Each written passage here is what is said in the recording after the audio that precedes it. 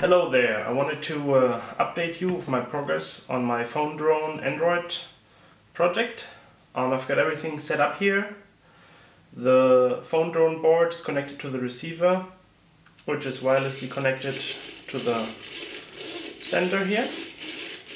As you can see, the forwarding works quite nice. Now when I connect my phone,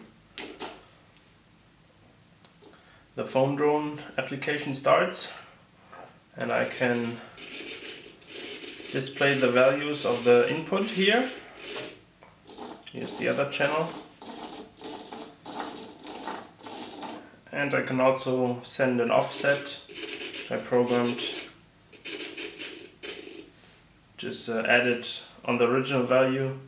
So this would now be 2000 microseconds.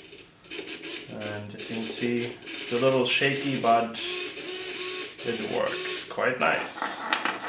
So the next steps would be connecting what I'm doing with my finger here to a sensor in the phone and see what happens.